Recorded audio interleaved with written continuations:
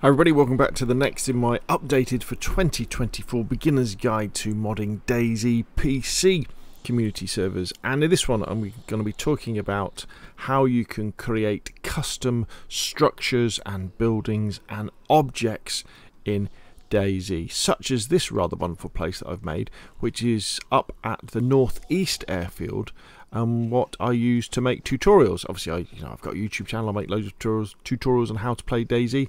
So this place has lots of the common equipment that spawns in for me, and I can play around with stuff and tell people how things work and things like that. And to do this, we're going to be using the rather wonderful DayZ Editor Mod. But before we get started, I just want to remind everybody, as ever, that this is a series of videos. It's a course of videos, and in the link below in the description you will find a link to the playlist that has got all the videos in, and also you'll find a link to the next video and the previous video. I'm trying to do them in a kind of a logical order so that each video builds upon the last, as kind of to build up your knowledge base, to get you more familiar with what's happening, to take you on your DayZ PC Community Server modding journey. Also, you'll find a link to the console version of this playlist as well.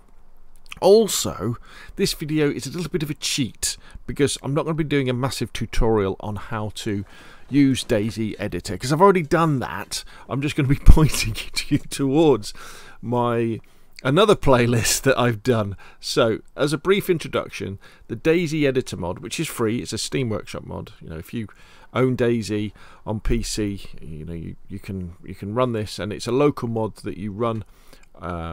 You run DayZ locally using this, and it gives you an ability to edit in 3D and add stuff on it. It's absolutely fantastic. But where you'll want to go to learn about it is this playlist here, which again will be in the description below this video.